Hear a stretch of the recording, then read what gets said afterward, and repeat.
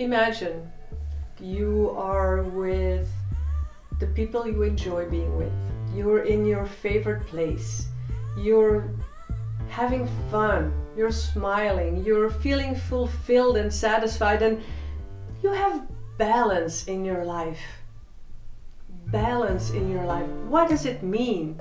And how can you achieve that? That's what this video is all about. My name is Rachel Smets, if you don't know me, and I live a freedom lifestyle, and I want to help you live a freedom lifestyle as well. So if you like my videos, please subscribe to my channel right below. So balance in life. What does balance mean? We all heard about body-mind connection, right? Oh yeah, body and mind, it's connected. So I want to talk about this body, mind, and I want to add a third one, emotions. So body, emotions, and mind. And then you can achieve balance in your life. So walk with me through these three key elements, okay? Body and mind, it is connected. But what does it really mean? It means that in order to be physically healthy, you need to be mentally healthy. In order to be mentally healthy, you need to be physically healthy, right? So be aware of that connection. Be aware of that. That's step number one. The awareness that body and mind are connected. You cannot separate it. How do you feed that body and mind? Well, food, nutrition. Good food, good body, good brain. Junk food, junk body, junk brain. And then there is exercise. Get your heart pumping. Take the stairs once in a while. Get your blood pumping, get your body moving. Get oxygen into your blood, into your brain. And then sleep. People really underestimate the power of sleep. Rest your body and your mind. Are you giving it enough rest? Deepak Chopra says, sleep is the miracle drug to reset your body and mind. I mean, without enough sleep, there's no diet that will make you thin. Without enough sleep, there is no exercise program that will make you fit. Without sleep, there is nothing you will be able to do when you're really stressed and you want to stay calm. So sleep is really important. And I want to mention emotions, right? Emotions, energy in motion. Energy is everything, everything is energy. Emotions are, you know, things like sad, happy, angry, all of these emotions. And you know, these things like, ooh, I was choked under pressure, or I had a stone in my stomach, a knot in my stomach. Some people say it differently. It's really to show you the connection between your emotions and your body. Your emotions are connected to your body, not just through these sayings, but happiness, sadness, angry, anxious, fear. You know how it is when you think, oh, I had a splitting headache because I'm so worried, or I didn't sleep, or oh, I'm really scared, and then you just feel it in your stomach, and your whole digestive system is just upset. It shows you how your emotions create these physical reactions, right?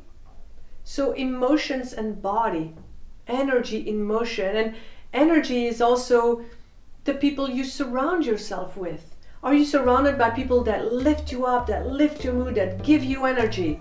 Or are you surrounded by those people that drain you and that just ask you questions and that you feel like, you feel exhausted when you talk to them? So pay attention to your emotions. Pay attention to the energy that you feel inside your body. Do you want to spend more time with this person? Then do it. Do you want to run away? Then do it. Just pay attention to your level of energy.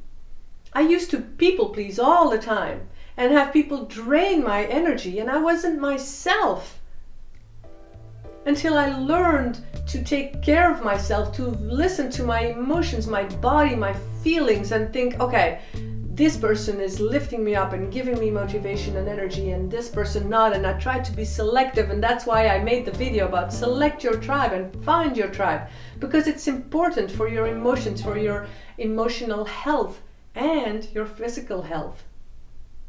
And last but not least, the mind. Remember, said body, emotions, and mind. Your mind is everything. Your thoughts create your reality. What you live here will become your reality. It is so important to be aware of your thoughts and what goes on here. What stories are you telling yourself? Is it negative? Is it positive? I can't do that. I'm not good enough. Stop it and think, yeah, I can do that. I will, and I will talk to somebody and I will achieve it. Think about your goal. Are you saying I can't or I will? I'm not good enough. I'm awesome. What stories are you telling yourself? What is stopping you? It's probably your thoughts. And with 80,000 thoughts in a day, I can understand, it's human. But don't stick in the negative thoughts. Turn them around, and it takes practice. It's like a muscle, like you go to the gym once and you come out with a healthy and fit and strong muscle body. No, you go back and you train and you train and you train your brain. But your mind is everything. So stop those negative thoughts. Turn them around into positive thoughts. So balance. How can you achieve balance in your life? When those three areas are connected. Your body, your emotions, and your mind. And I want you to focus on those three areas. Focus on yourself. Invest in yourself. Be aware of that connection. I find balance in my life because I travel the world and I meet new people and I create those connections, and I'm focused on those three areas all the time. And I live the life of my dreams and I feel in balance, and I want you to feel in balance as well. So remember Einstein's quote, who said, life is like riding a bike. You have to keep moving to find your balance. Now you don't have to literally be moving to another country like I do, but find your balance. Keep moving, take action, and create your balance in life. It's all I want for you, to live your freedom lifestyle. And that's what all my videos are about. So let me know in the comments, what does balance mean to you? Let me know. Comment below and make sure to subscribe to my channel. I'll see you in the next video.